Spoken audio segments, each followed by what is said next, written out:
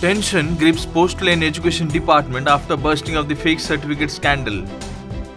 Certificates of all postal employees appointed since 2018 will be verified. In Bolangir, 7 more agents and government employees under crime branch scanner. Odisha sizzles amid sudden rise in the scorching heat conditions. Temperature crosses 40-degree mark in Jharsuguda and Baripada. Situation in Bhubaneswar and Sambalpur is no different. Meteorological department says there is no respite from heat till April 16. Criticism ahead of formation of the Odisha Family Directorate. Opposition slams government for bringing Odisha Mo Parivar under the purview of government. On the other hand, there is confrontation of MP Jwaloram and Culture Minister Ashwini Patra over Odia culture.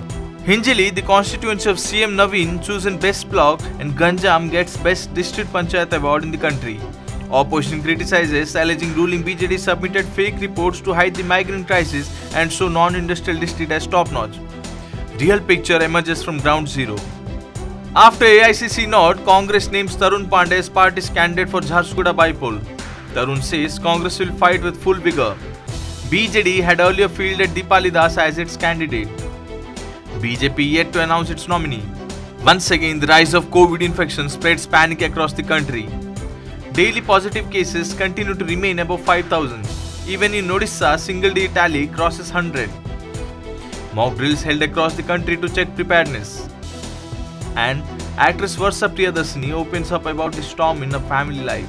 She says she is a victim. Life is uncertain. Many people frustrated with their own life pull others' legs.